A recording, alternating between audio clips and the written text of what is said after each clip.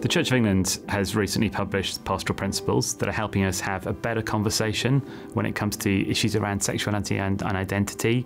LLF resources are helping that conversation to be better informed. But neither of those resources is going to be able to sort of cover up the fact that we profoundly disagree on these issues and that we need to be open and honest about that. It's really hard to talk about this sort of deep level of difference between Christians because it really hurts. However, we have to be really honest, don't we, that this particular issue goes to the very heart of what we believe. Not because particularly of what people are doing in their bedrooms, but because of what it says about God. These are not questions that you can simply agree to disagree about. If you and I disagree about what the Bible says is good and what can receive, as it were, the affirmation of God and what isn't, if we disagree about that, we actually have a fundamental problem. Our gospel is a gospel of redemption, sinners redeemed from their sin, forgiven of their guilt, a new life begins, and it's a gospel of recreation. So our gospel is about how Christ frees us and then remakes us to fulfill divine intentions. And those divine intentions cover the area of sexuality and marriage. It's part of the corpus of belief. This is intrinsically about our humanity, how we as the church are the bride of Christ and Jesus is the bridegroom, all that represents. It's about intrinsically who we are and our identity and how that is lived out.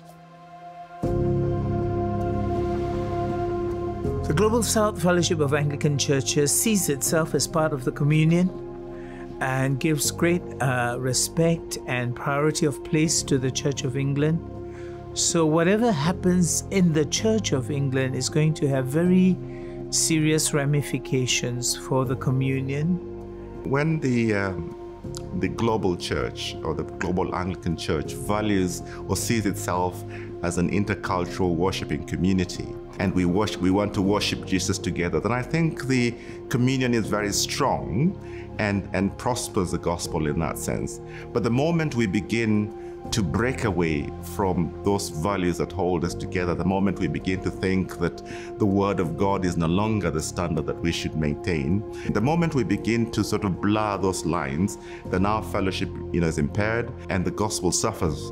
Whatever happens in the Church of England, for example, if it changes its canon law, then that is going to jeopardize the whole interrelationship. However, the communion goes beyond the Church of England. In the grace of God, it's collectively owned. So the Global South has no intention to break away from the Anglican communion. Rather, we might see it as a section of the house that is being fireproofed because there's a subtle fire or there is a wildfire.